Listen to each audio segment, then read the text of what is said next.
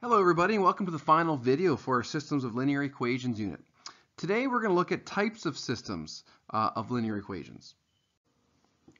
The first thing we should talk about is just how many different ways can two lines interact with each other. I want you to think about that for a second. Well, people always think of, well, the one way is that they can intersect. All right, so I'm just drawing my intersecting lines. Now, if your lines intersect, or if your system intersects, then we know, because we've been dealing with it, you're going to have one solution. Now, what I want to do is also, let's think about the characteristics of these lines if they're going to intersect. So consider the slopes of these two lines. What would the slopes be when you relate them to each other? Well, we don't know the numbers, but we do know that the slopes would be different. So the slope of the first line would be different than the slope of the second line. The intercepts, the y-intercepts. Well, if I drew in really quickly a coordinate plane, you can see that the y-intercepts are also different. So if you have intersecting lines, you're going to have different slopes and different y-intercepts. Sorry, that should be a 2. We're going to use that information a little later on. Now, another way that two lines can interact with each other is they can be parallel.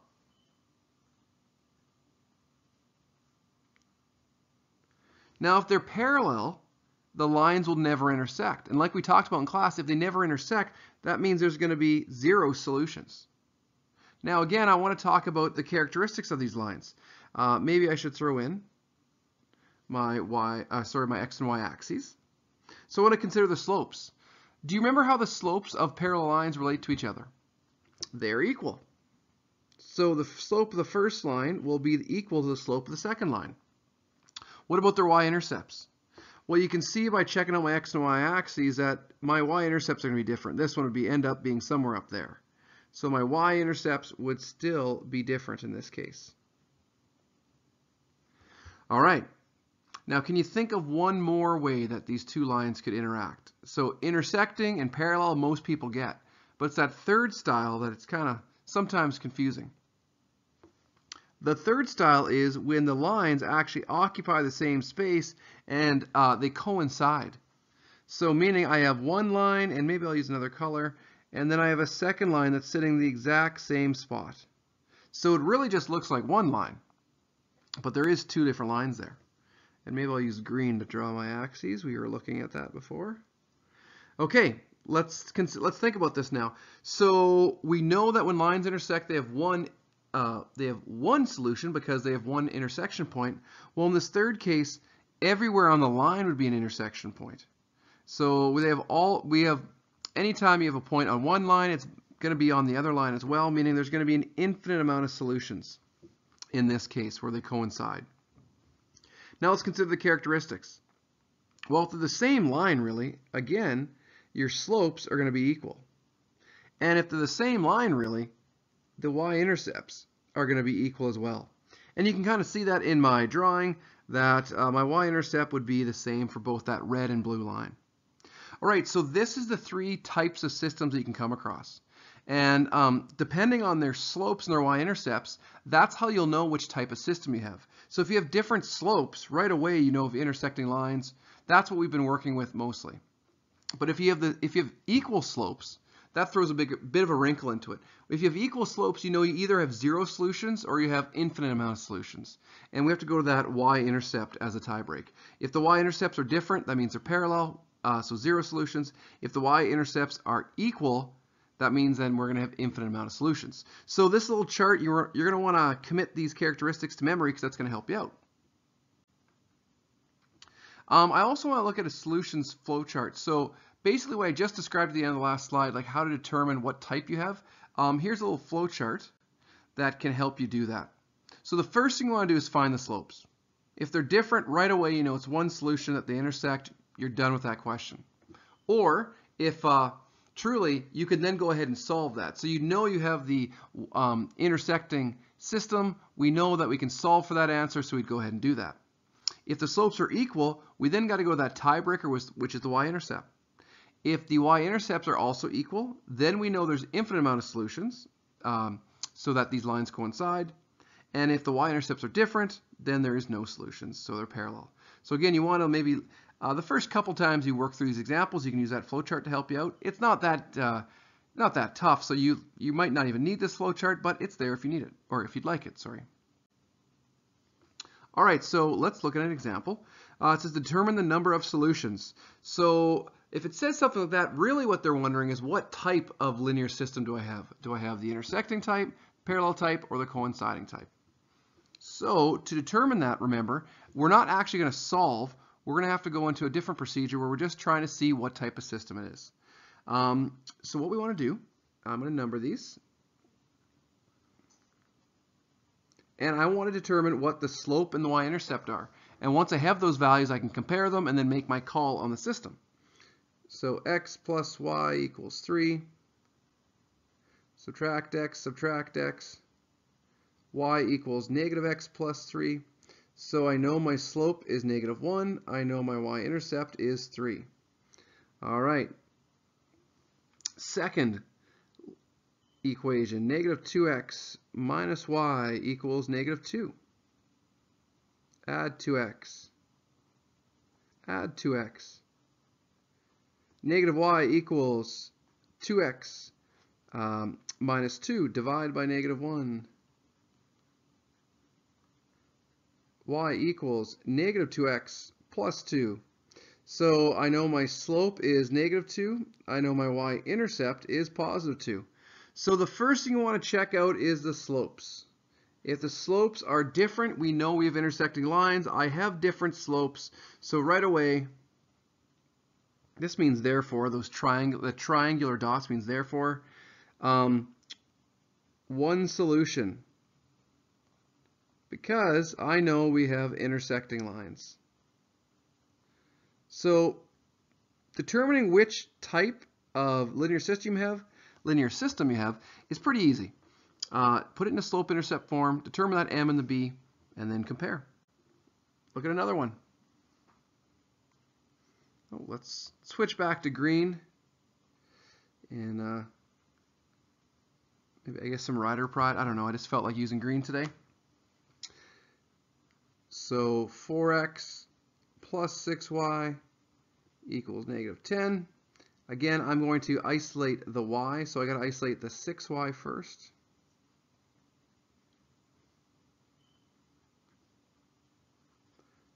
Divide by 6, divide by 6, divide by 6. Y equals, really that's going to reduce to negative 2 over 3x. And then this one's going to also reduce to 5 over 3. So my slope is negative 2 over 3.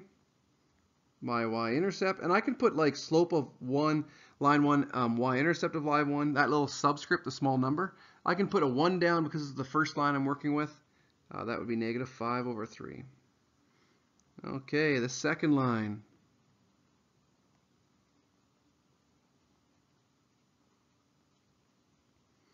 Add 2x, add 2x.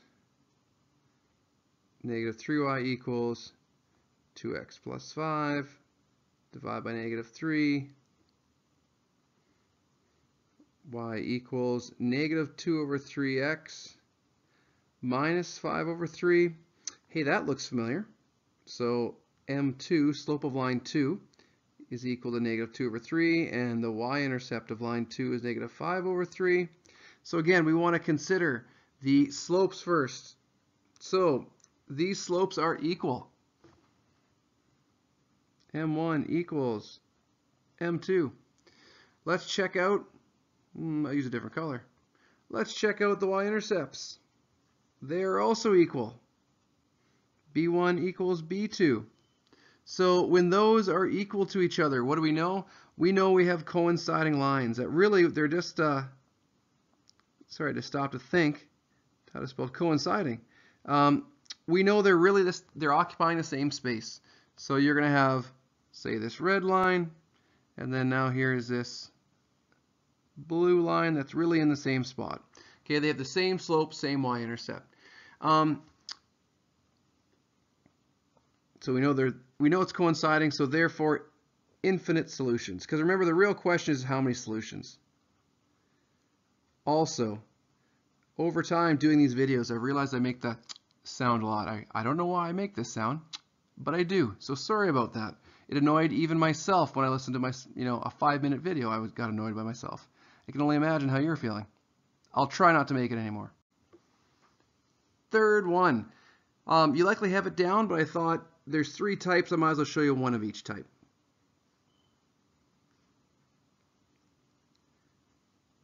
Now I'm self-conscious about my noise. I'm trying not to make any extra noise. So I'm trying to get into y equals mx plus b form. Just taking my time, enjoying the ride. Y equals, that'll be 1/2 x plus 1/4. So the slope of the first line is 1/2. The y-intercept of the first line is 1/4. Okay, let's check the characteristics of this second one.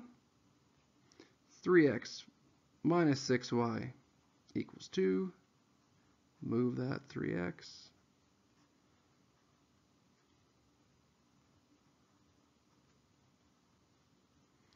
Divide by negative 6.